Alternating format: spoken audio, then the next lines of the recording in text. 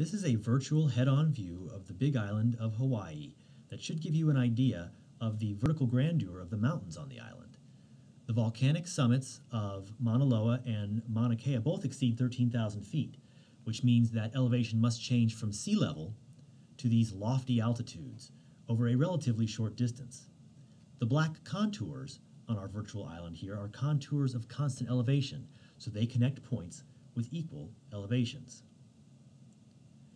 Now we'll flip to a top-down view and observe how the tightly packed contours of constant elevation make a bullseye around the summit of each mountain. The contours are tightly packed, which means that elevation changes rapidly over short distances, indicating a steep grade, as you might expect near the summit of a mountain nearly 14,000 feet high.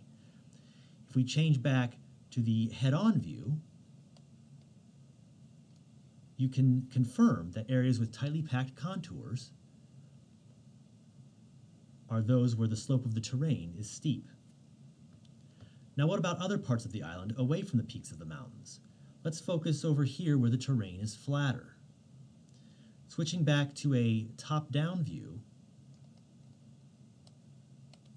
shows a looser packing of contours, which means that elevation changes are much smaller over a fixed distance compared to the mountainsides.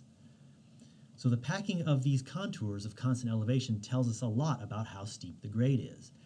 Areas where elevation changes very rapidly over a short distance have a tight packing of contours, while areas with smaller elevation changes have a looser packing of contours. Hopefully our virtual look at Hawaii's topography has shown you how we can analyze three-dimensional topography on a two-dimensional map.